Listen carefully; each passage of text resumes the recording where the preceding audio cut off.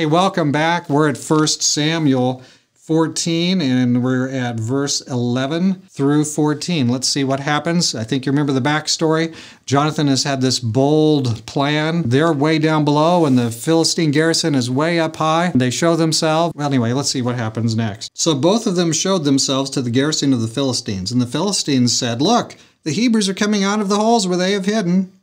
Then the men of the garrison called to Jonathan and his armor-bearer and said, "Come up to us, and we will show you something." Jonathan said to his armor-bearer, "Come up after me, for the Lord has delivered them into the hand of Israel." And Jonathan climbed up on his hands and knees with his armor-bearer after him. And they fell before Jonathan, and as he came after him, his armor-bearer killed them. That first slaughter which Jonathan and his armor-bearer made was about 20 men within about half an acre of land.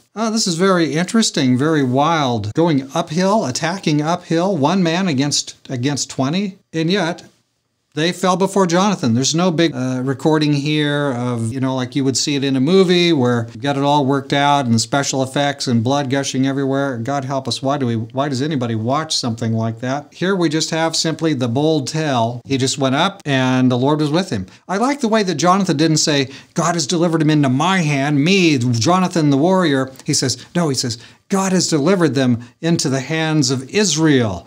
He is part of the bigger plan. He's part of the kingdom that God has. And we need to see ourselves as when God helps us, just like Jonathan, God will deliver us. God will deliver Israel, and he uses us. We're just the person who's at that moment on the front line. So bold action here. Again, we noticed what we had militarily. The Philistines are militarily have way more of everything than the Hebrews do.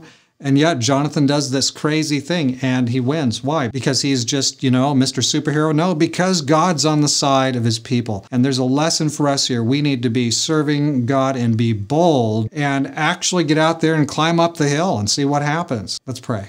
Dear Father in heaven, thank you for Jonathan. What an example of courage, and perhaps even more than courage, an example of faith. Faith is not a feature that we can brag very much about, Lord. Of course, there isn't anything we can brag about. It's all a gift from you. But one thing we need more of, we need to practice and act out the faith that we profess.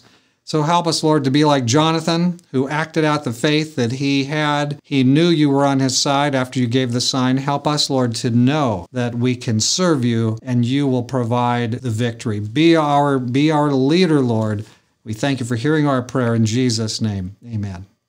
So there is Jonathan standing up on top with his armor bearer, totally triumphant for Israel, not for himself. God be with you and I today, and help us to be bold. Also, maybe we need to do some climbing. God be with you.